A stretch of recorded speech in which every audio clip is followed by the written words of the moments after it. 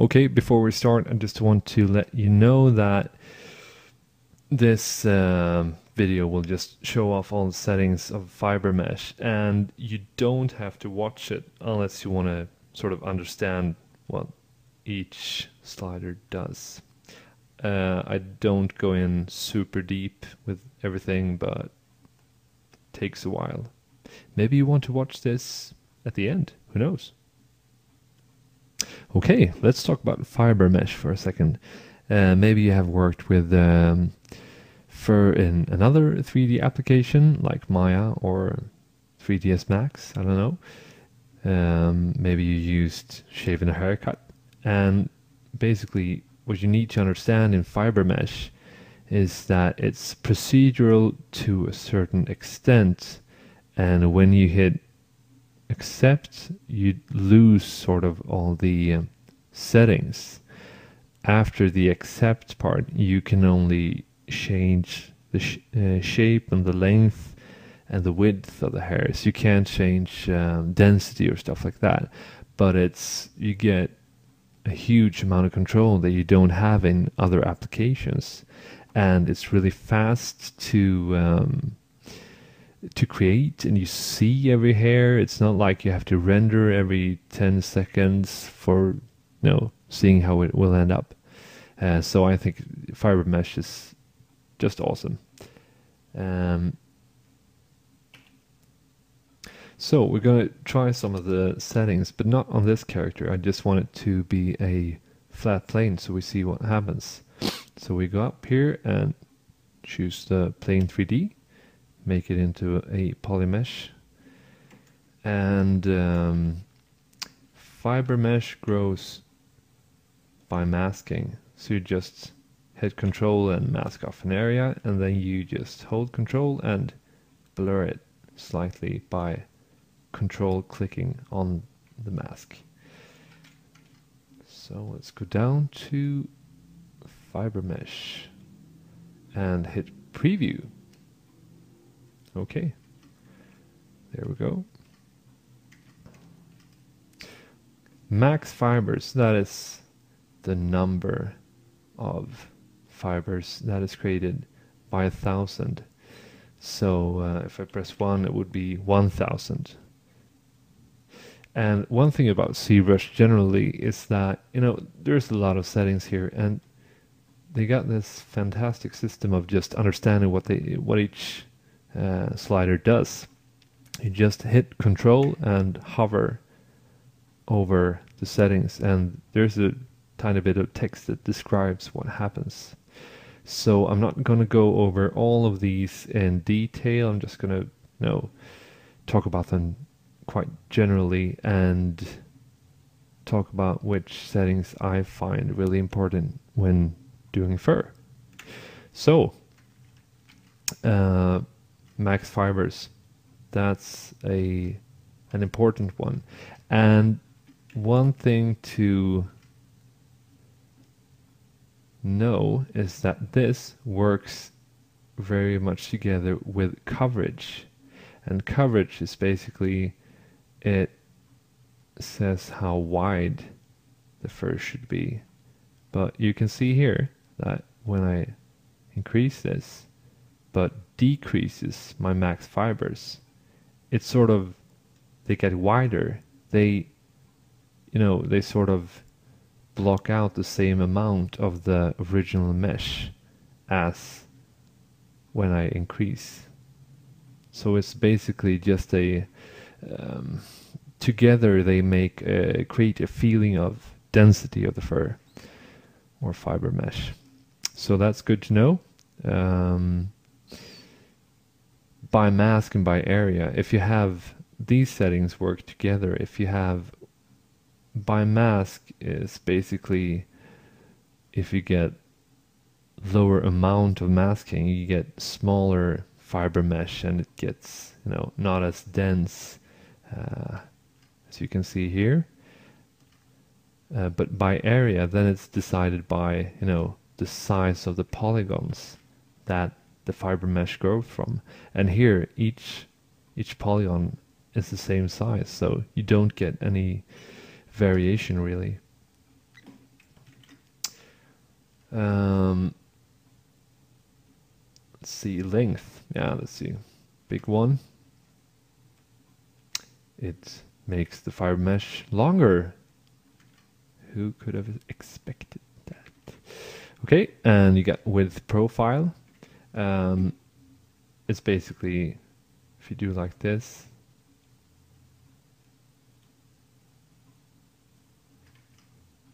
you will get, if we're talking grass, you would get a wider grass in the middle and then it thins out at the end. I just like to leave it as it is, unless you're doing some kind of strange plant. I don't know. And this works together with scale root and scale tip. It's sort of scale roots widens the roots, and scale tip scales down or up the tip. So generally, I think it's good to have a smaller tip size when you're doing fur, and it's also nice to have a root that is sort of bigger than the tip, because you get a more sense of density of the fur.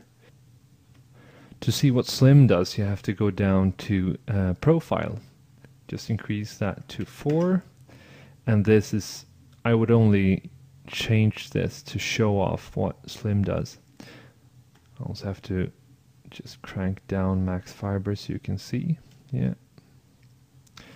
So you can see now they're sort of have the same length on each side, but slim makes them flatter on one or the other side.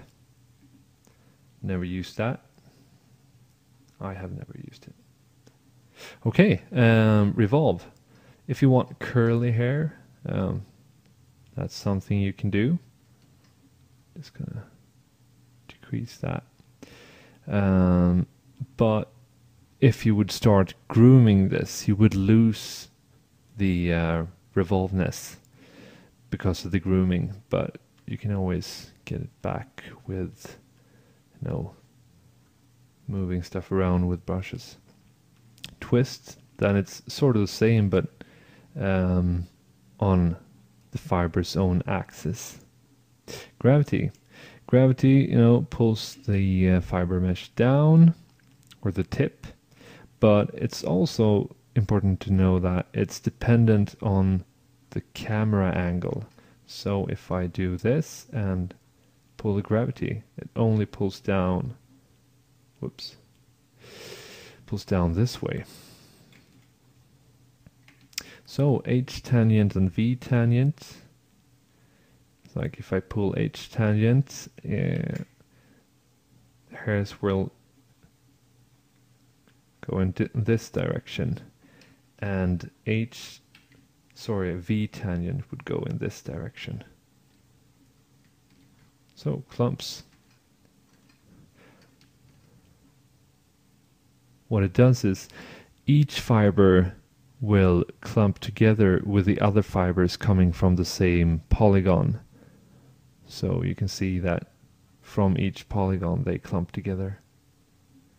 I don't use this much because you can use brushes later on to clump stuff together. And once, if we would do clumping here and then start grooming, it would also disappear. Base color, tip color, nothing weird about that. You can always put in a texture if you like to. I don't. Because if you put in a texture, you can't poly paint it later on. Segments, that's really important. Now we have 3 segments, and that means you have 2 loops going through each poly mesh. So if you just do normal kind of hair that is not like this all scraggly, it's fine. But if you want scraggly hair, you have to increase the segments, And also if you're doing like a character with long flowing hair, yeah, you might want to increase those segments. Fast preview, it's really good if you're doing fur or hair, because the ZBrush doesn't have to render out the actual polygons. It just draws the curves, and hair is generally really thin, so I mean, when it's really dense you will, yeah, I usually use this. When you have fast preview on, you can drag this slider and it determines how many in percent, how many FiberMesh that will show in the viewport, and also how many will be exported as curves. After that you get tip and root anisotropy, and it basically controls how specularities spread along the fiber. Subdivisions, that is sort of a post-rendering process. If you go down like this, it will have less subdivisions, and if you go up to 1, it divides at render time. And you can also control size here. Usually have that at 2. You can always control the radius as well. Oh, that's really thin. 0.5 and 3. So that's good. That basically concludes the settings.